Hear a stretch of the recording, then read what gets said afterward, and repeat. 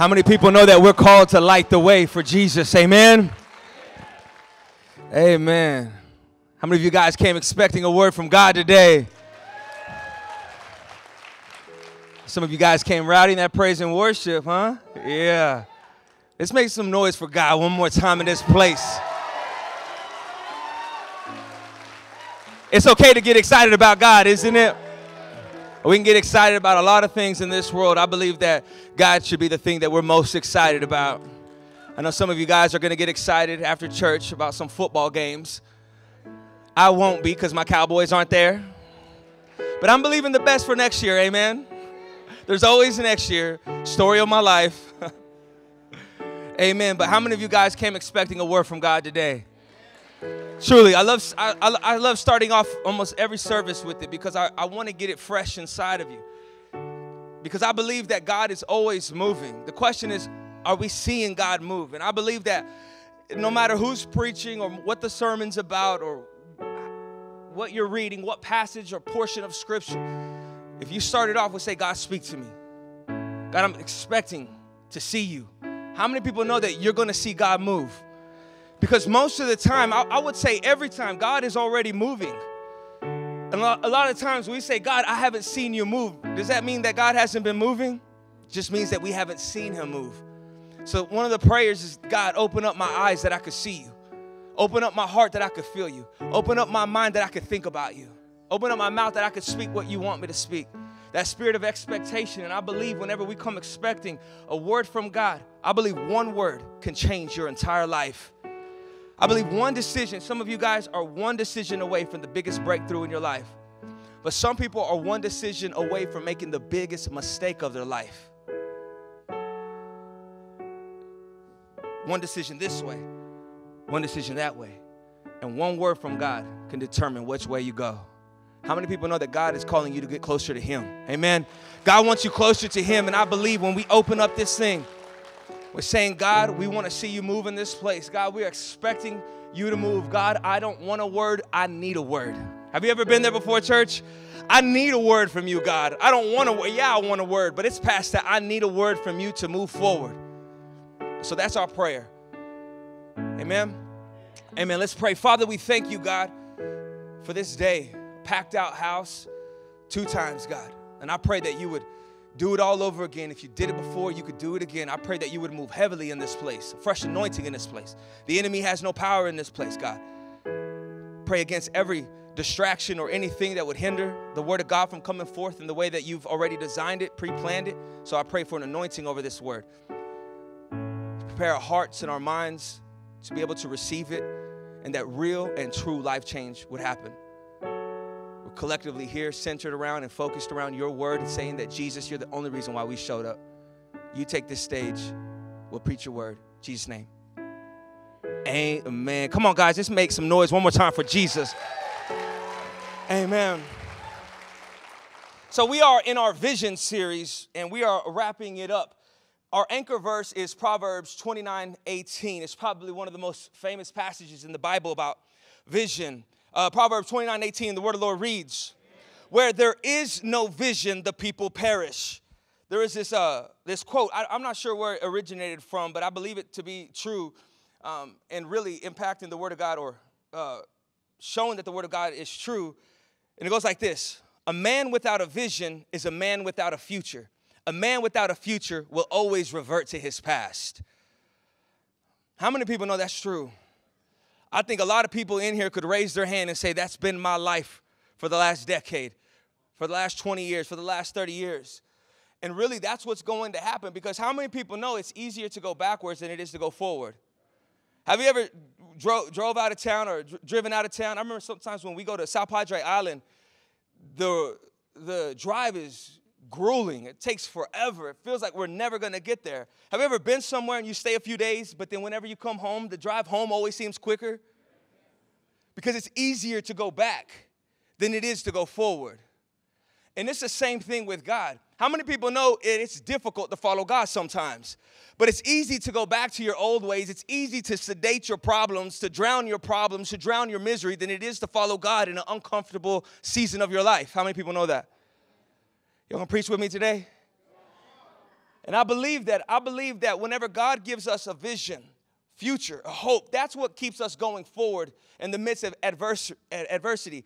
You think about coronavirus, COVID, that's what kept us going forward. When so many things were shutting down, when organizations and nonprofits, for us to be able to go forward with the men's home, 50, 60 guys inside of a men's home and not able to fundraise, but we can only depend on God. And what we believe is where there's vision, there is provision. And if we keep preaching this gospel and saying that this God is going to provide, guess what happens?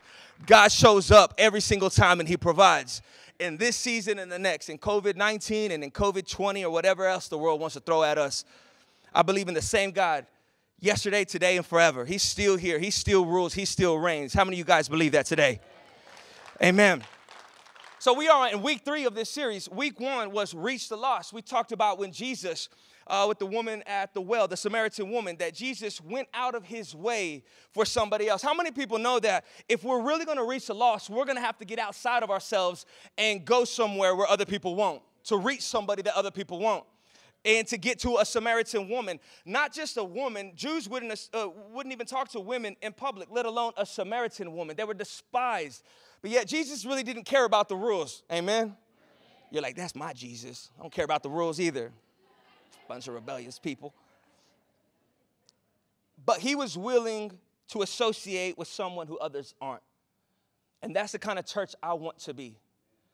I want to be a church that has people in it that all don't look the same. I don't want everybody to look like me in this church. Matter of fact, if you showed up to a church and everybody looks exactly the same, that's not the place I want to be. Instead of saying something bad, I'm just going to say, that's just not where I want to be.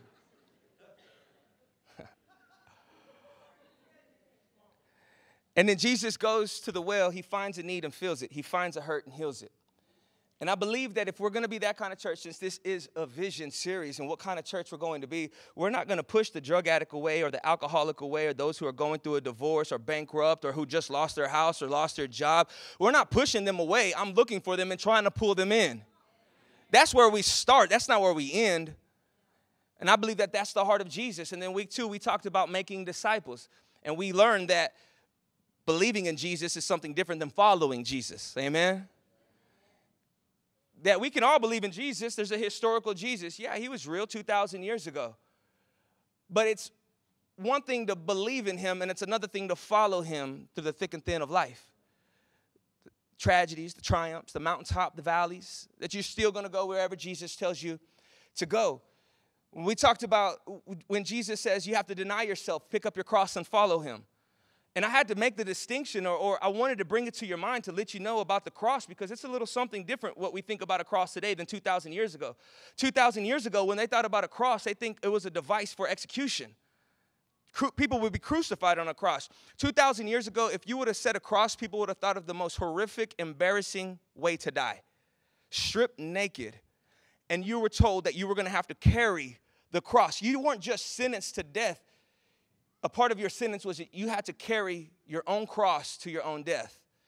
So think about that. When Jesus says to deny yourself, carry your cross, and follow him, that doesn't mean like, oh, I'm going to fast every now and then, and, I'm going to read my Bible plan because that's what real Christians do. I'm just playing. I'm playing. Sorry, guys. I had to. But what Jesus was saying, would you be willing to carry your cross unto death for me? And he didn't end there. He started there. He started off the altar call. Who is willing to die for me?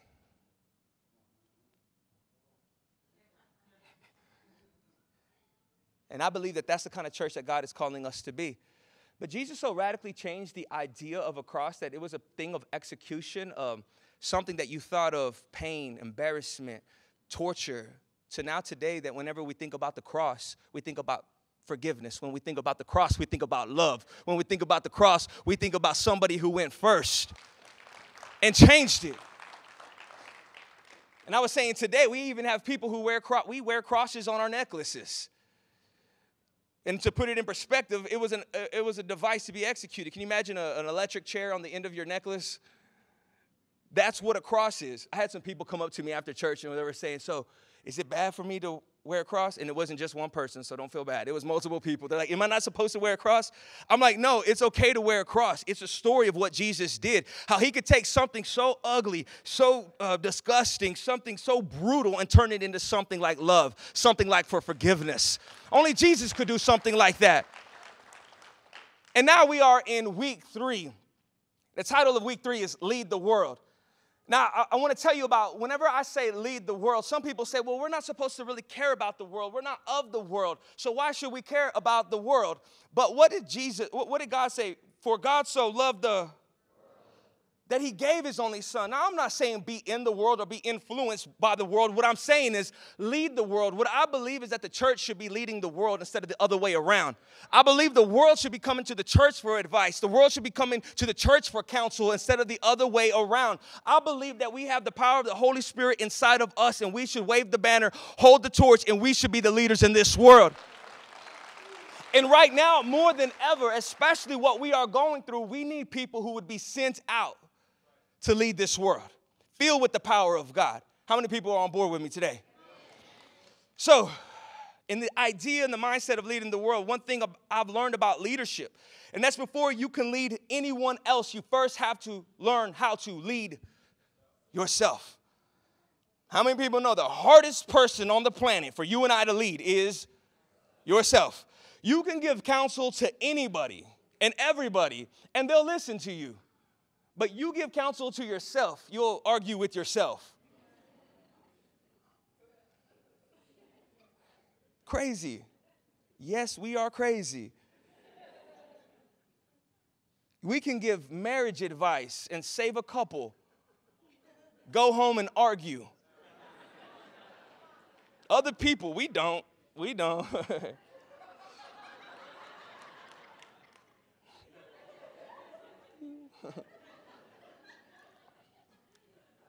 Ever.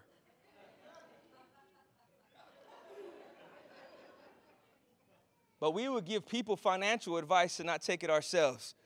We could tell people that they're no good for you, but yet you keep people around you that are no good for you. You know what I mean? So one of the biggest and greatest struggles that we're all going to have, everybody here, including myself, is leading ourselves. But if you truly want to be a leader that God is calling you to be, you want to lead yourself. Some of you are like, well, I'm not going to be a leader. The moment you get married, men, guess what? You're supposed to be a leader.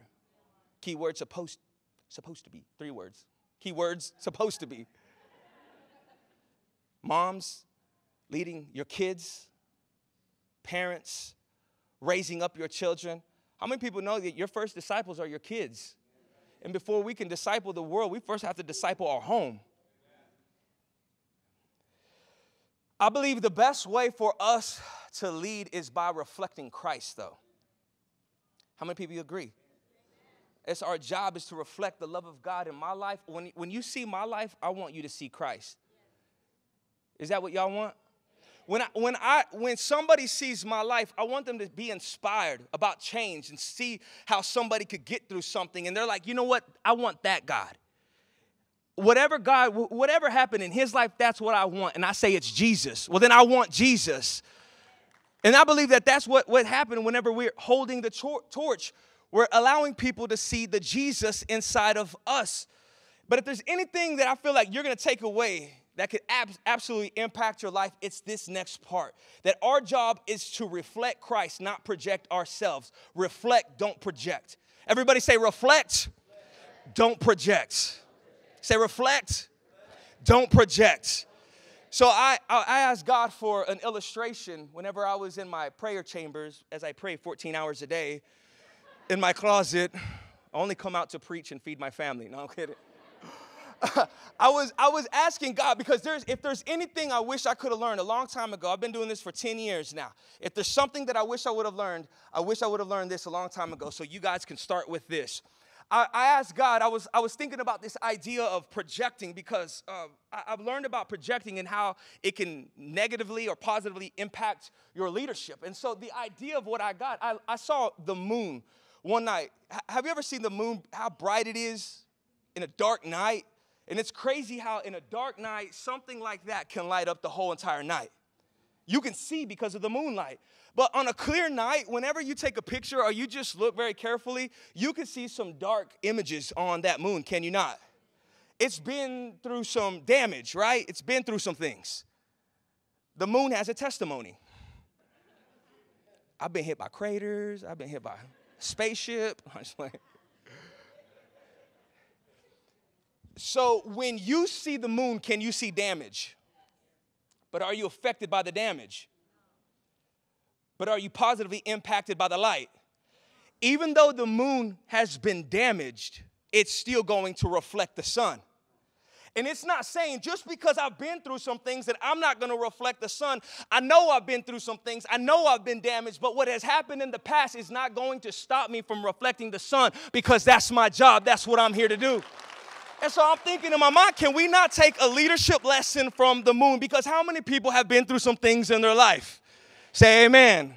I think we've all been through some things in our life. And you could say, well, I've been damaged, I've been hit, I've been hurt, I've been through some things in my life, and I get it. And not everybody knows what you've been through, but how many people know that God does?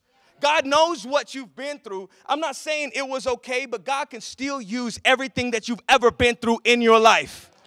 Every pain, every heartache, every tear, every bad experience, God can use and still get glory out of. And I know I've been through some things, but I'm still going to reflect the Son of God in my life. I was thinking about projecting, and I wish I would have had this illustration a long time ago, because I never truly, it said, don't project on people. And I never really understood it until I thought about a projector. You see this screen here? It's a nice screen, right? It's a screen just hanging out on the wall. It's got a friend over there. And guess what is awesome about this screen? It doesn't need anybody else to help it decide what it is. Matter of fact, when the media team got here this morning, there was nothing on that screen, right? That screen is a screen all by itself. But you see this projector right here? This little knucklehead right here? What they're doing in the back from that computer is sending a signal into this projector. And now what is inside of this projector is going through the lens, and what's on the inside of this projector we now see on the screen. So now we can't see the screen for what it really is. We see the screen through the lens of this projector. How many people know that there are some things inside of you, and there are people that are just like this screen? They are good with or without you. They know who they are. They know who they're supposed to be. But by the way that we see them is what is on inside of us. The way that you see yourself is usually the way you see somebody else. So how many people know that what you don't like in other people is usually what you don't like in yourself? Because we see an image that is cast over this screen, but this image is coming from inside of this projector. And there's a lot of times that we don't like something in somebody, but really what it is something that we don't like inside of ourselves. The Bible says before you take the speck out of somebody else's eye, you need to take the plank out of your own eye. I never really caught it, but both of these things are wood. Because what you see in yourself is usually what you see in other people. In other words, God was saying, take care of yourself before you try to take care of somebody else. And if we don't heal, how many people know that you're going to continue to hurt everybody around you? And if you're not happy with yourself, you'll never be happy with anyone around you. Nobody, ever, no matter what. And then I'm like, maybe that's what it was whenever Jesus was speaking to the woman at the well. When he goes, go get your husband, and she's like, I'm not married. He goes, oh, yeah, you're right. And matter of fact, or the guy that you're with is not your husband, and you've been married 5 times. I don't think Jesus was just trying to put her on blast like that. But he was trying to bring something out, especially to the readers, I believe. That if you don't heal from what you go through in this relationship, you're going to take the pain into your next relationship, and you're going to be arguing with the person right in front of you, but really who you're arguing with this person that you left a long time ago. There's this quote, it says, if you don't heal from what hurt you, you'll bleed on people who didn't harm you. Until you heal on the inside of you, you'll end up hurting everybody around you. That's why we say hurt people, but we also say change people. And it's not that somebody has the absolute ability to change somebody else, but whenever you change yourself, you could become an example for somebody else to see how to do it, an example on how to follow Jesus. I'm not saying I'm perfect, but I'm saying I'm changing on the inside of me. I believe in a God that will allow me to change because my God stays the same yesterday, today, and forever. So I know what to change into. So before we can ever lead anybody else, the first thing that we have to do is lead ourselves. And then the next one is lead with compassion. We need to lead with compassion. And everybody knows that it's true here. Every single person knows that we should lead with compassion. But to be totally honest with you, I was hesitant on using this word compassion because sometimes I feel like it's overused and thrown around a lot, like especially with commercials. Like if you have compassion, you can help these animals for $19.99 a month. You can help Cujo get a house. And then it feels like if you don't give, you're not a person who has compassion, right? But then the very next commercial is a family that's looking like this. Hunger affects 1 out of 4 people in America. And for $19.99 a month, you can feed a family. I'm like, so who do I feed, the dog or the family? You know what I also thought? I didn't say this in the first service, but how do we have, don't take offense to this, but how do we have a country that leads the entire world in obesity and still has people starving? I'm just saying, I'm not saying that you are, you're not, you're bad or not. What I'm saying is that we got to change some things. Because I don't want to lead out of guilt tripping somebody like, oh, but if you don't help me, then you don't have compassion. That's not the type of leadership or the kind of church that I want. Can you imagine a children's church commercial? All the kids are like this. And it's a black and white video, and they're playing some soft keys in the background. By the summer of 2021, Rise Kids will have no volunteers to teach them. You're like, oh. And all you would have to do is donate 1 hour out of 168 hours a week to help somebody. To be a role model to somebody who doesn't have a father. To be a role model. That's guilt tripping, right? That was pretty good too, right? But you know what? I would rather raise up a church that can see the political environment and the spiritual climate and realize we're in a godless society, a godless education, and say, you know what? I might not be great at it, but I'm going to get good at it. I'm going to teach these kids about a living God. I want to do something about it, to lead with the inspiration and not guilt tripping, but true compassion, because I believe that's the way that Jesus wants us to lead. Matthew 9:36, the word of the Lord reads, but when he saw the multitudes, he was moved with compassion for them because they were weary and scattered like sheep having no shepherd. Now, this word moved in the original Greek, it carries a little bit more weight. I think sometimes whenever we translate from the Greek to the English, a lot of times they have to like water it down a little bit. Not to take it out of context, but our Western eyes especially, we don't like graphic stuff. So they'll change a lot of this stuff. If you don't know that, me and Z were just talking about that. A lot of the Old Testament words are kind of, I don't know, sugar-coated a little bit. But this word moved, whenever you think about it, when Jesus, he saw people that were scattered and that he was moved. This word moved in the original, it literally means intestines, your bowels, and your kidneys. And then you think about why would they have used that word to say that Jesus was moved, his insides. But have you ever seen something that you were so upset with that you could feel it in your stomach? And it's trying to depict this imagery that Jesus saw these people who were scattered, and he was so upset that it hurt his stomach. And church, what I believe is that whenever you see something and it moves you to your core, when it moves you to the inside of who you are getting bits and pieces, clues of your calling and your purpose in your life. I want you to think about it. Jesus was a shepherd, and so it upset him to see sheep that were scattered. You know that word scattered, it literally means abandoned, neglected. He's a shepherd, not just any shepherd, but the good shepherd, the shepherd. And he sees his people that are neglected, abandoned, harassed, thrown down. It would move somebody. It's kind of like out here in West Texas. Have you ever seen a bull or a cow outside of a fence line? And all his buddies are over here on the inside, and he doesn't even know how he got out. He's like, I'm going to go ahead and go, though. To us, it may not make a whole lot of sense, or we might not care, but to a rancher or somebody, a herdsman or somebody who lives in that world, it would probably affect them a little different, like that animal is going to get hurt if somebody doesn't fix it.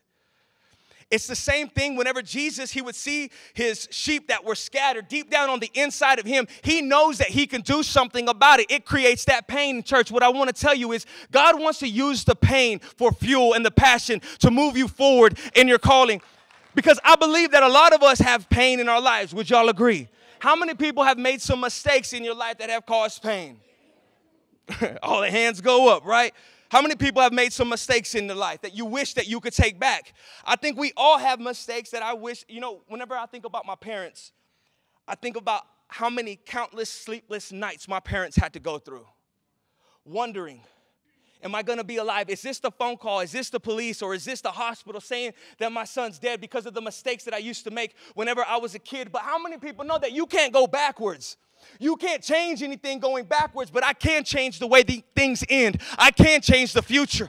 And do you know what happens? What stirs up on the inside of me whenever I see a mom and a dad out here and I see the same face that my parents used to make because their son's on heroin, their son's an alcoholic, and I look at their eyes and there's something that happens. It's stirred up and I am moved because I believe that I can do something about it. God is calling each and every one of you guys to be moved by something, compassionate about something. There's some things whenever you see the commercial and you're like, oh, yeah, that's cute. I might give one time. But then there's other times when God stirs you up until you cannot rest until you do something about it. And that is the compassion that Jesus wants us to lead with. Compassion means this: concern for the suffering or the misfortune of others. It's the idea. Remember when Jesus, he goes up to the lady on the well, and I said, you got to find a need and fill it, find a hurt and heal it. It's not original. I heard this saying, but I believe it's so true. But how do you find a need and fill it, find a hurt and heal it? It's the last part. Put yourself in their shoes. You got to put yourself in their shoes. To have compassion, you have to, for just a moment. Because I promise you this, nobody wakes up just wanting to be a drug addict. Nobody wakes up and says, you know what? I want to become an alcoholic and ruin every relationship around me. Have you ever heard the saying, or when people tell them, you love drugs more than you love your kids. You love alcohol more than you love our marriage. And it looks like it's true, but how many people know that's not true? It's not true. Nobody wakes up and says, I want to become bound by the enemy, become bound by a substance until I ruin every single thing around me. No, what the truth is that they love that person, but they are caught up in the enemy's trap. And if we can't for one moment put ourselves in their shoes, we can never lead like Jesus. And maybe that's why Jesus went through all the pain that he went through so he could relate and get on their level. Lashes on their back, pain in the garden, nailed to a cross so he could be able to relate to a person like you and I. It's compassion. It's sometimes I believe whenever we lead with compassion, it's the thing that fuels us. On the inside of us, I woke up at 3 in the morning on Wednesday morning to start writing my sermon. And I usually like to be done by Thursday. It was Wednesday morning, and I had absolutely nothing. I got up at 3 o'clock, and I got up, and I just started praying. I was like, God, give me a word. I don't want to just preach anything. I need a word from you. This is our vision series, and absolutely nothing. Absolutely nothing. And my mind was racing. Have you ever had that happen where you're supposed to focus on something, but your mind is racing on everything else? And you don't get that everything else done or the thing that you're supposed to be focusing on? Nothing happens, and I'm getting more and more anxiety, and the more anxiety that I get, the less creativity that I have, and I'm supposed to go teach the men's home because it's Wednesday morning, and I was about to call them and say, hey, you know what, I'm going to teach tomorrow. Pastor Z could teach another day because he usually teaches on Thursday. I was one phone call away because I didn't have a word, and I was a problem, one person having a problem. And I was like, God, I don't have a word. I'm one person. And then God he stopped me for the moment. There's 60 guys with a problem who need a word. You're one person with the problem. There's 60 guys with the problem. Maybe if you go give them a word, I'll give you the word.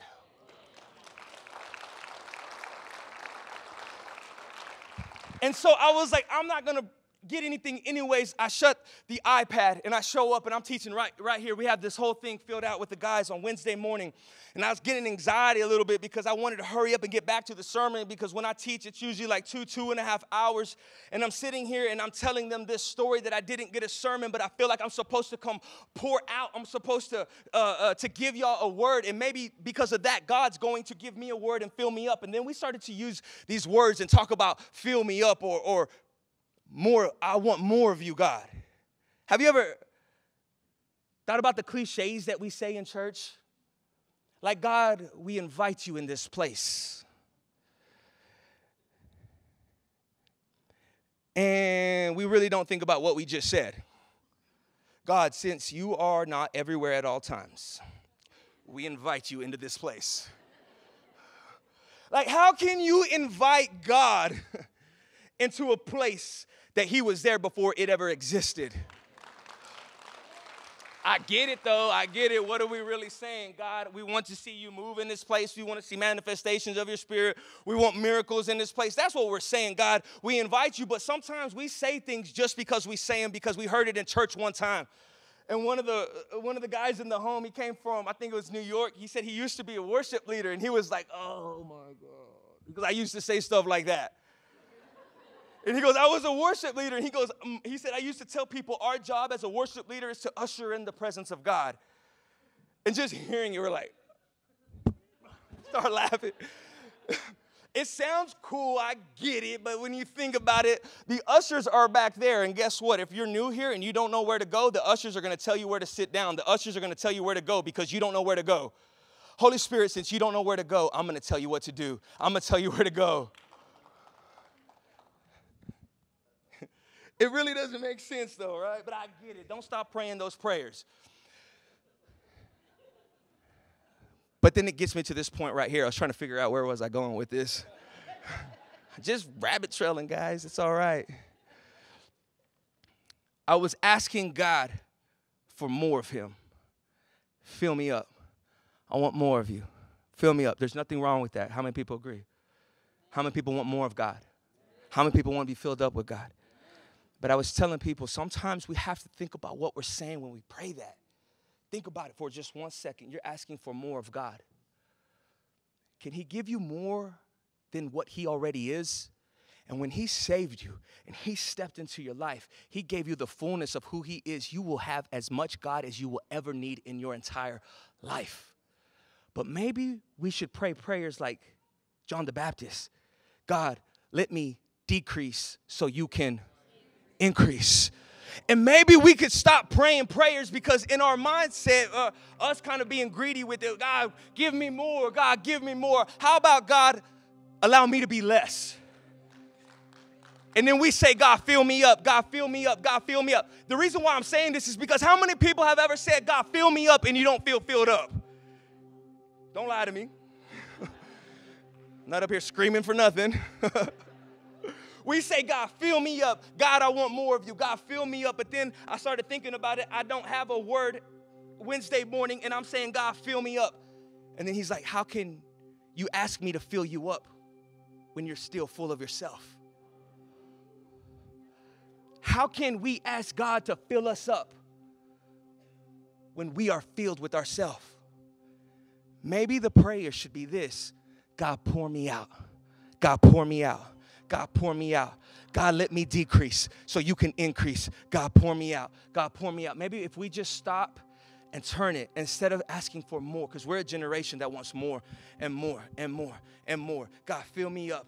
God, give me more. God, fill me up. God, give me more. God, let me decrease. Let my desires decrease so yours will increase. God, not my will, but your will be done. No matter what it looks like, I want to be faithful to whatever you call me to do. God, pour me out so I can get something fresh. And I believe whenever we start to lead in that manner, in that capacity, with compassion for somebody else, God, give me an opportunity to pour myself out. If you want something more, I believe you need to pour out everything you have unto the Lord for somebody else. It says, but when he saw the multitudes, he was moved. His insides were moved. He could feel it on the inside of him with compassion for them because they were weary and scattered like sheep having no shepherd. This is an Old Testament reference. Jesus wasn't just saying it just to say it. What was actually happening in the book of Numbers, whenever Moses, he could not get the people into the promised land. He got them out of Egypt, but he couldn't get them into the promised land. He's passing the torch. He's passing the mantle on to Joshua. And Joshua is an Old Testament type or a foreshadowing of Jesus. What Moses couldn't do, Joshua could do. You got them out of Egypt, but you couldn't get them into the promised land. How many people know that God doesn't just want you saved, he wants you set free? And Jesus is coming and saying, I am not the one, I'm not going to just save you, but I'm going to set you free, because we have too many Christians who are saved and still bound. When God steps in, he wants to step in all the way. The one who the Son sets free is free indeed. In Matthew 9:37 and 38, it says, the word of the Lord reads, then he said to his disciples, the harvest truly is plentiful, but the laborers are few. Therefore, pray. Everybody say pray. We cannot overemphasize the importance of all of you guys coming into agreement for the vision of our church for this one right here, that we would pray the Lord to the Lord of the harvest to send out laborers into his harvest. Here, Jesus, he shifts his metaphor from the flock to the field. And just like there is ripe grain ready to be plucked out of the field and brought into the storehouse, there are souls ready to be plucked out of this world and brought into the kingdom of God. There's endless amounts of souls, but yet so few soul winners willing to reach out to somebody in need. And you know what I learned? Sometimes it's easier to reach out to a stranger than it is to minister to a family member. You ever experienced that? You're like, but they're knuckleheads because they're just like you. I think sometimes we get into this rhythm and this habit that I would rather pray for somebody, speak life into somebody I don't even know, as much as a family member that I know that doesn't know the Lord. It's like winning the whole entire world, but not our neighborhood. It's winning our community, and we didn't win our family. Because sometimes God uses us to reach out in the most unlikely places, right? I led a person to the Lord. I was in a Burger King bathroom, out of all places. And I don't know how this happened, but I wasn't washing my hands yet. I was about to. And I started up a conversation with this guy. And I don't know how it happened, but he ended up talking about the problems that he was going through, the issues. But how many people know that when you got the answer, you need to give it? And I said, bro, there's one way out of this. Everything that you're going through right now, I promise you, Jesus can fix all that. He's like, what do I need to do about it? I said, all you have to do is believe in the Lord. Trust in him. You will be saved today. Your whole life will change. And I said, I'm about to pray for you. I'm about to lead you to the Lord, but first we both need to wash our hands. The Bible says have a pure heart and clean hands. So, and I led this dude, this guy, this gentleman to the Lord in a Burger King bathroom. It sounds awesome. You're like, wow, what a man of God, Pastor. You are so incredible. Well, I got a back door with one that didn't work so well. I had a friend of the family who lived that lifestyle that we all used to live to in my family. And he was my brother's best friend, knew me since I was a baby. And one day, he reaches out to me on Facebook. And he was like, man, I'm so proud of you. I'm so proud of the man that you've become. I want to change my ways too. And I'm like, hey, bro, that's awesome. Leave it at that. And then he writes me back, and he says, when you get some time, can you give me a call? I want to learn more about God. Changed my life also. I didn't respond. I was like, yeah, cool, whatever. I will. That's what I do. About a week later, I get a text message from my sister. She's like, brother, she works on the 4th floor at the bank. And she sends me a picture of the ground, and there's ambulances out there. And she said, a man just fell from the 4th story of the bank. They were working on the roof, and he fell down and died right by my window. And I was like, oh, wow, that's horrible. She goes, brother, it was Gus. That was my friend. And my heart just drops. I'm like, what? And then I remembered he reached out to me, and I opened up my Facebook Messenger. Hey, my bro, this is my number. Give me a call when you get a chance. I want to know more about God. I would go out of my way to lead somebody to the Lord in a Burger King bathroom, and yet a family member didn't take it that serious. Now, I'm not saying I'm purely responsible for that, because I believe that God could win a soul with or without me. But I believe that the lesson was for me to take every soul as important as somebody you know or somebody you don't know, because we have no clue if that's going to be the last time that they will ever have an opportunity. And church, let me tell you something. That's not my job. That's our job. Because I have the microphone, and this is the calling of God on my life. It doesn't mean that you are not called to reach the lost, to make disciples, and to lead the world in your own way. You know the craziest thing in the world?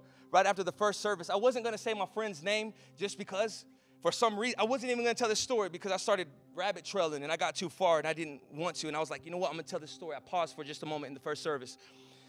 And I went ahead and said the story about my friend. And then I said his name. And then outside, this man comes up to me and he goes, he's crying. He's like, I just want to thank you. He goes, I'm Gus's father-in-law.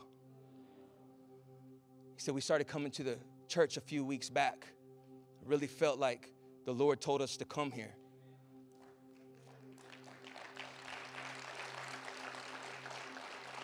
And I tell him the same thing. I'm sorry for your loss. And I'm not taking it personally responsible. I share that failure with you. I feel like it was a failure. But I share that. The transparency, the vulnerability, or whatever you want to call it, don't really matter.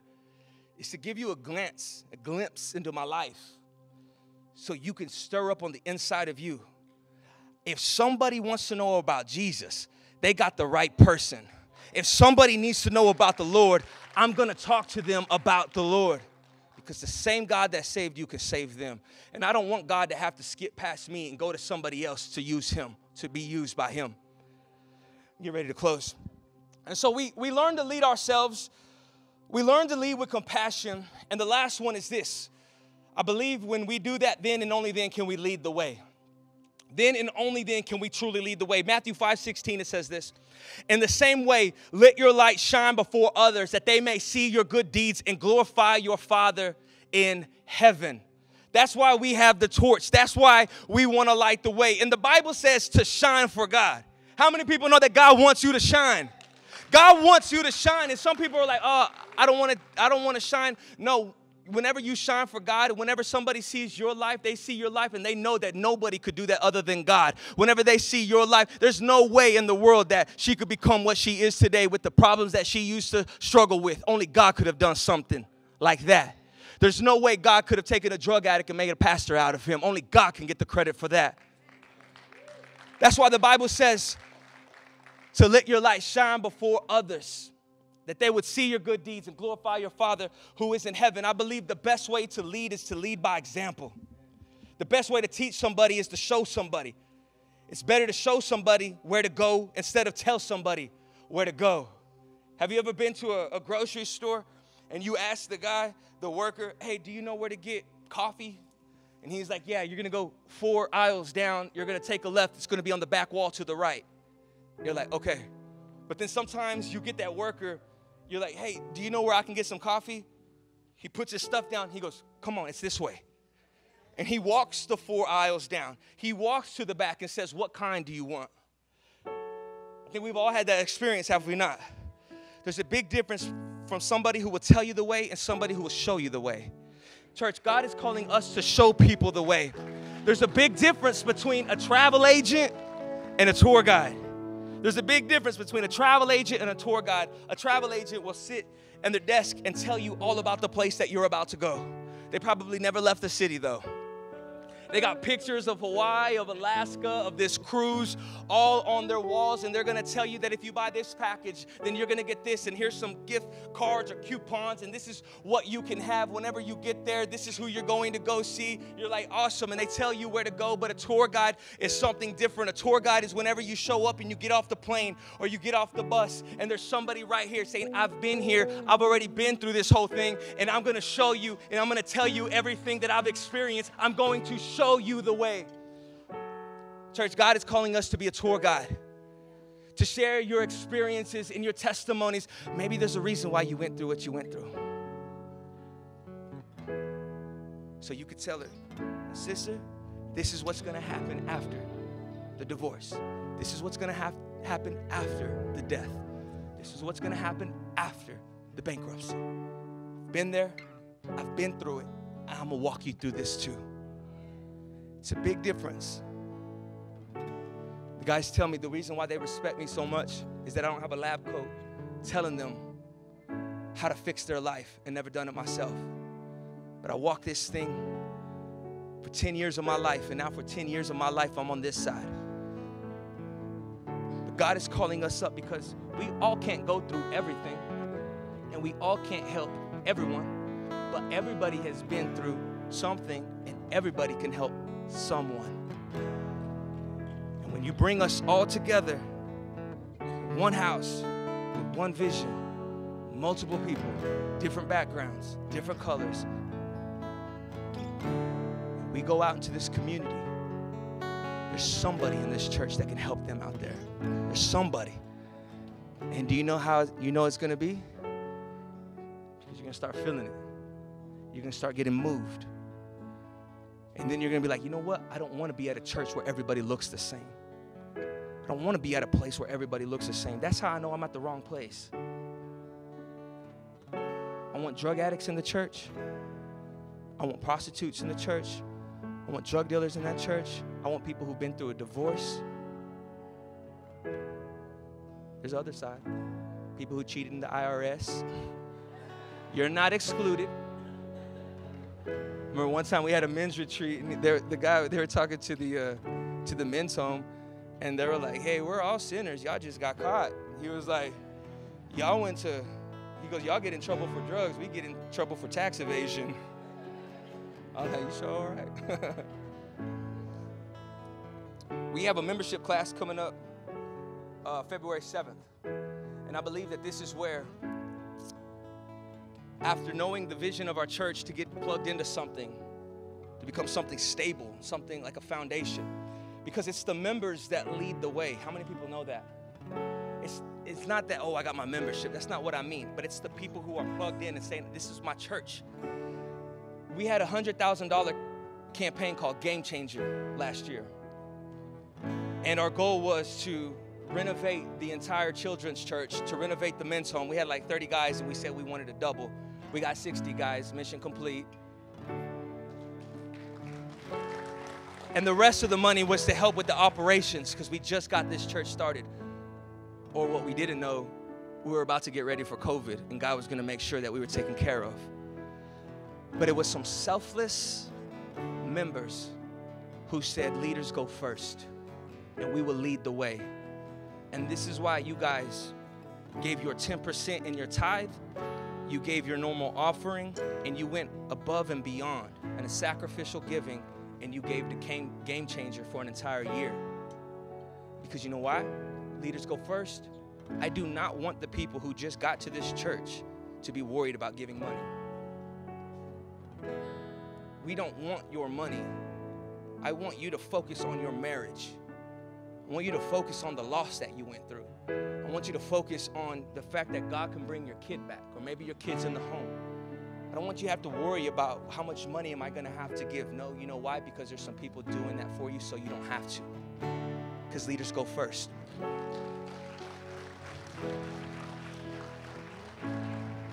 But then the tables will turn, and you're saying, now it's my turn. Because there's somebody who's lost, and there's somebody who's broken, and I don't want them to have to worry about giving or where they're going to have a children's church. Because today we have a children's church. Today we have a men's home that is growing. Today we have every single thing that we need. Why? Because we lead the way. Leaders go first. They lead by example. We reach the lost, we make disciples, and we're going to lead this world. This is the vision of this house. I was going to say something funny. Get with it or get with it. I'm just playing. It's who we are. I'm just playing. No, but seriously, it's a absolute imperative that we get plugged into something, get a foundation. Even though our life groups haven't been going because of COVID, this is how we run everything, out of life groups. We don't believe that you can have a real discipleship without relationship. And we believe that our life groups is the way that we do it. So this service, I'm about to pray, close us out. But I want you to pray this last prayer, the final prayer as we close out this series, is that God would stir something up in the inside of you. I don't care where you work, a bank, teacher, hospital. God is calling you. That's your harvest field. That's your field. We don't need more pastors behind pulpits. We need more pastors in the bank, more pastors in the school, more pastors in the hospitals. People who are willing to witness, to get outside of themselves, be stretched and go pray for somebody even though they don't know how. I want you to pray that prayer. Say, God, reveal to me what it is. What's my purpose? What's my calling? And even though I'm going to be afraid, I'm going to be afraid to step up, to sign a Connect card, to step up and serve. Sometimes it's finances are tight, but you're like, God, I know you got me. Let's pray. Father, I thank you, God. I just want to take my time on that one, God. I just pray that your flock, your people, your sheep, your children would have such a passion and a desire to build your kingdom, and that they would know, God, that no matter what they've been through, the damage and the pain, it does not matter. They can still reflect your Son.